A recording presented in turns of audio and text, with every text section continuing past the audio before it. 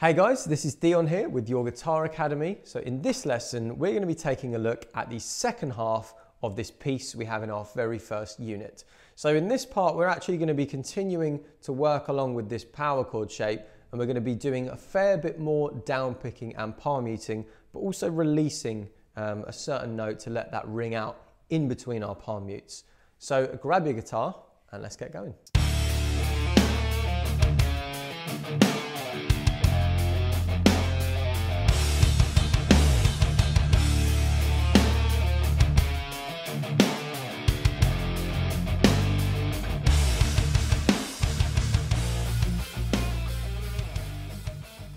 If you just joined us, don't forget you can head over to the website to grab all the tabs, chord boxes, backing tracks, and anything else you need to do with the course, all completely free. And also, don't forget to hit the subscribe button and the like button and leave us a comment and we can have a chat. Right, so it sounds something like this.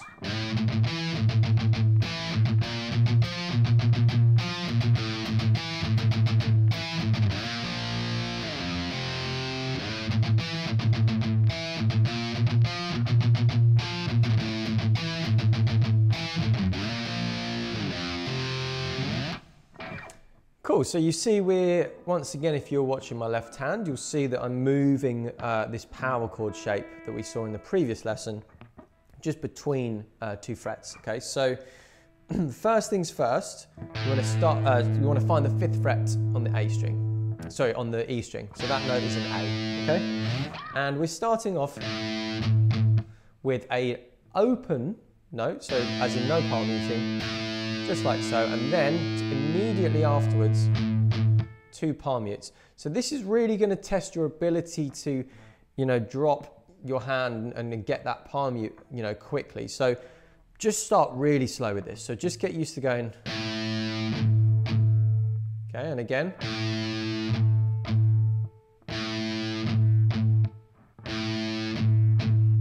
So that's one thing that's really important in this style, and you'll see it actually just a little bit later on in this unit. I've got a couple of exercises to help you with that idea of releasing and pressing down your palm mute quickly.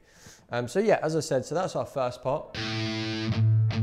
Okay, and then I want you to play the 7th fret on the A string. So that's the second note of this power chord. Again, remember you can do it with your 3rd or 4th finger, doesn't really matter. I like to use 4th, so far. So again, you hear that note is released. We're not palm muting that, okay? So once again.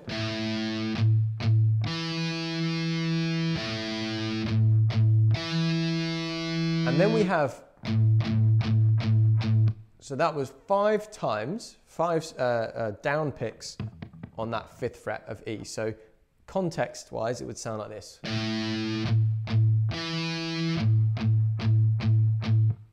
Okay, so that's that cluster, a bit faster, a bit slower.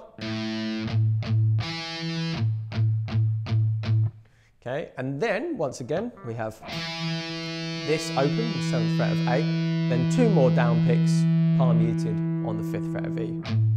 And that's the whole thing. So it sounds like this. It was before we move the chord. So it goes.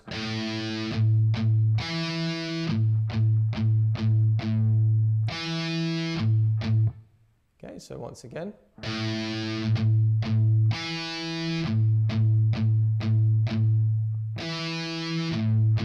And now more like full speed.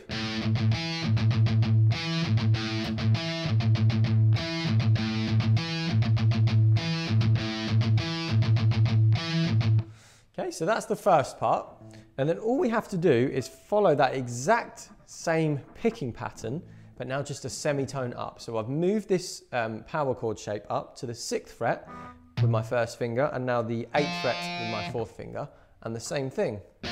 So open, pick, pick, down, pick, pick, pick, pick, pick, open, pick, pick. So.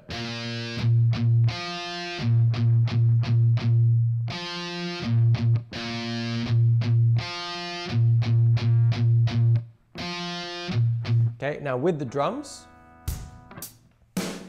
I'll do it super slow. So 1, 1, 2, 3, 4.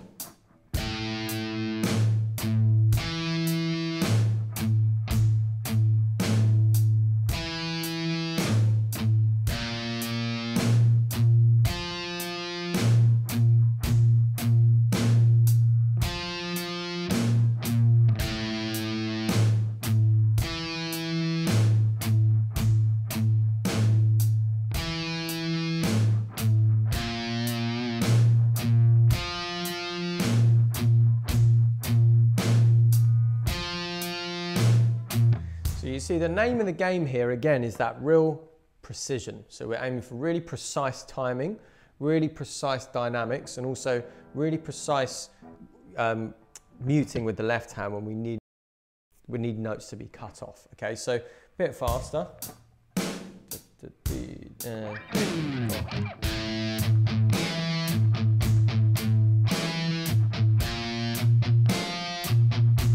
So what happens is we go around this bit like so, and then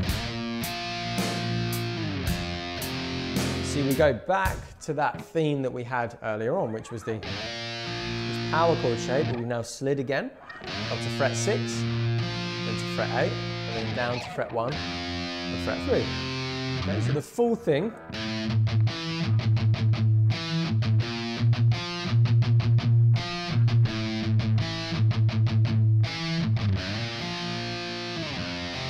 Repeat.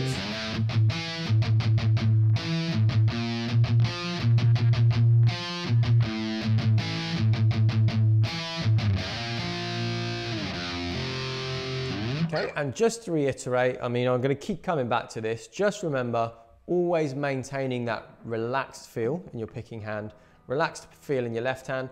You know, I mentioned earlier about the thumb staying behind. You know, sometimes if it does creep over a tiny bit, it's absolutely fine. It's more so when you need to stretch with the fourth finger across like this, that the thumb has to remain behind. But it's just good technique, and it's good guideline to follow to try and keep it there a bit if you can.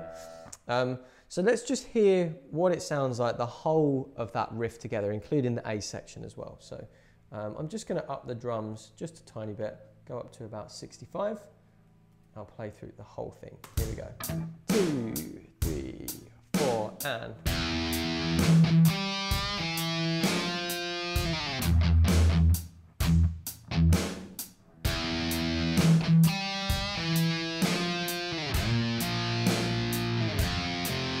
Repeat.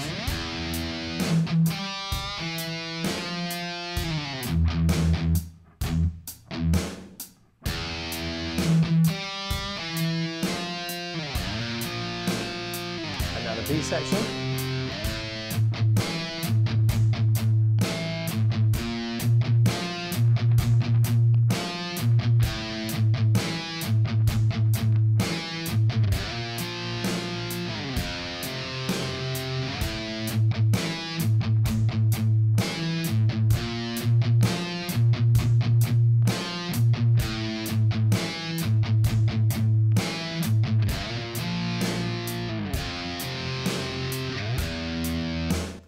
And there you go. So that's that whole of the first piece with the A and the B sections together. So remember, just take it nice and slow initially, just constantly reminding yourself of maintaining this good technique. Definitely don't try and cut corners and just speed up too quickly. All right, it's really important, as I say, to try it slowly at first, incrementally increase that speed.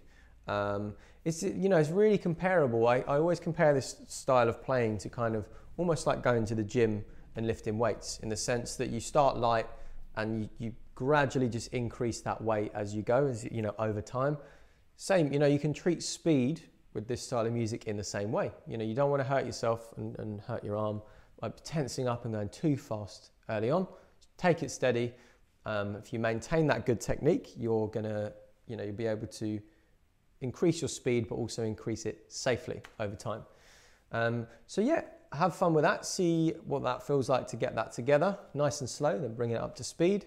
And I'll see you in the next couple of videos for some exercises on improving your down picking. So that's it for this lesson. So if you want to head back to the beginning of the course, you can click here.